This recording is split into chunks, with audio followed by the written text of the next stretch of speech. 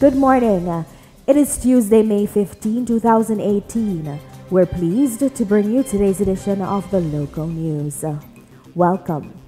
In the news, Surinamese Duck Meat Company still can't get its product on the Trinidadian market. Paris Agreement addressed in Parliament. UNICEF representative for Suriname visited the Minister of Sports and Youth Affairs. And 100 to 150 ID cards made daily by registration office. I am Dakota Simpson Marshall. This is the local news.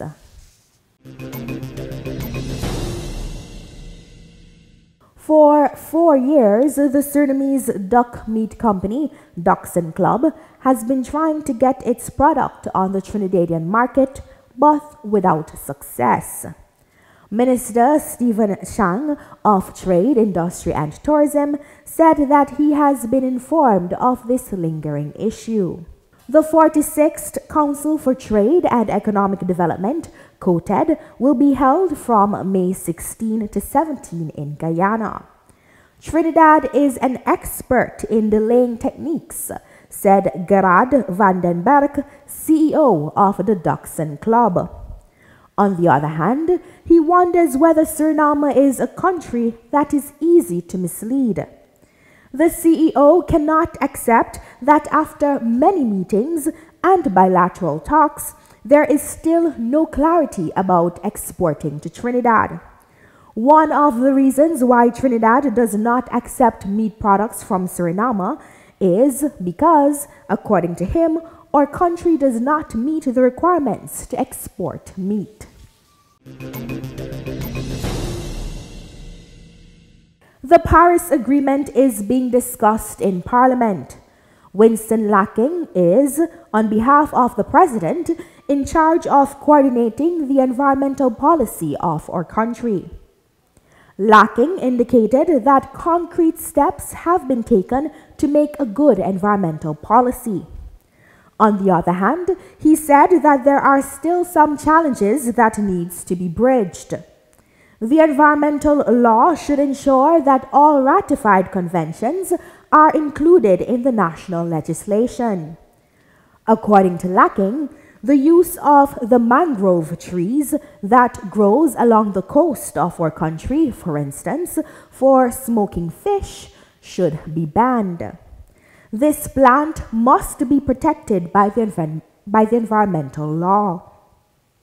The Paris Declaration is an international agreement which was approved in March 2005 by more than 100 governments of donor and developing countries and by several multilateral institutions. The UNICEF representative for Suriname, Sylvie Fouet, visited Minister Lalini Gopal of Sports and Youth Affairs. UNICEF outlined a contract with Suriname and Guyana for 5 years, running from 2016 to 2021. 3 areas of work will be developed, namely early childhood, adolescence development, and education. During this meeting, Fouet and educational specialist Faisal Chanaloy discussed the state of play regarding Platform Youth Impact Network, YIN, and ongoing projects with the minister. The focus of UNICEF for the coming year will be particularly on dropouts and the violence among and against young people. By examining interdepartmentally what can be done in the interest of young people, the representative offered to work together on solution models.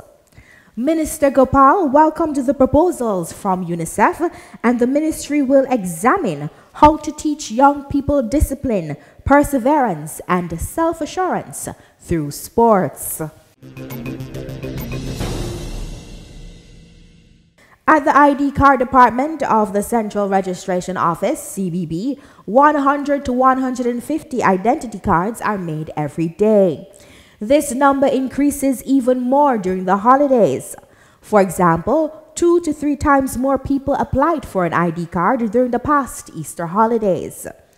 It's especially citizens who have exchanged their ID card because the period of validity expired. Also, when the information on the ID card has been changed, a new one needs to be made, said Natasha Wong-Sui-San, acting director of the CBB. This happens, for example, when a woman is newly married. The law indicates that the married name must appear on the ID card.